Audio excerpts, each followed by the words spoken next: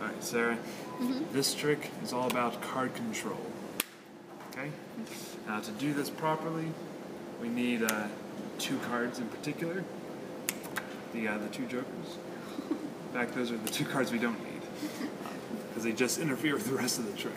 Okay? I'm going to give the cards just a little bit of a mix. I'm sure you've heard of this before. This is the overhand shuffle. There's a few different kinds of ways to shuffle. Another way I like to do it, most people have heard of, is called the riffle shuffle or the weave shuffle with the bridge at the end. That's pretty fun.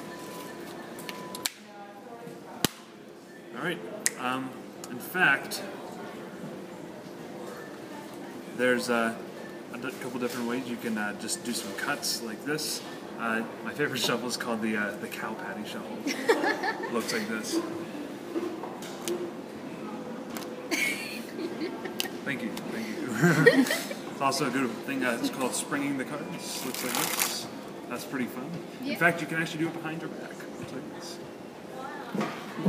Back up. Ow!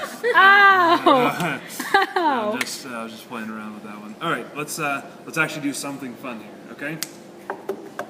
This is fun. Looks like this. Okay. We're going to start with the 2 and work our way up. Okay, so we give a little cut. That's the 2.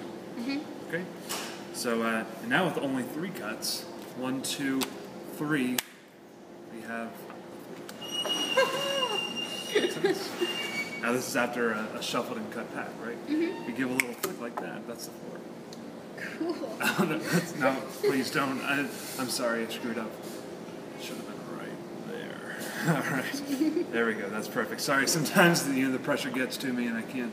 No pressure. No, okay, all right. No pressure. All right, 5. 5 looks like this. Just give a little squeeze like that, and it pops out of the deck. There's the 5. And you're noticing they're all in clubs too. So yeah. I'm noticing this. The 6 is fun.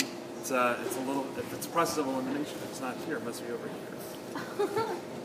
That's 6. 7's really neat. Looks like this. Just give a little squeeze. That's a 7.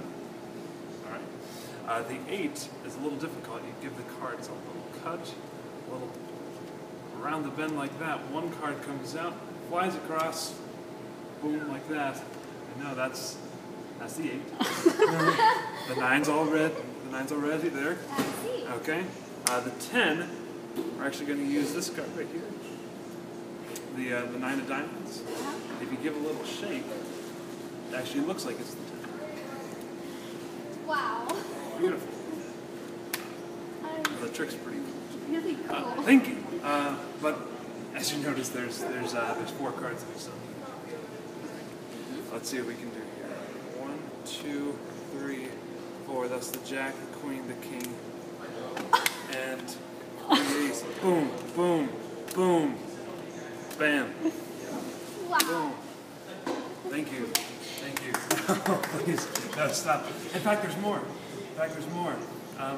Because this really isn't going to do much good unless we're playing bridge, right? Because it's not really that good of a hand.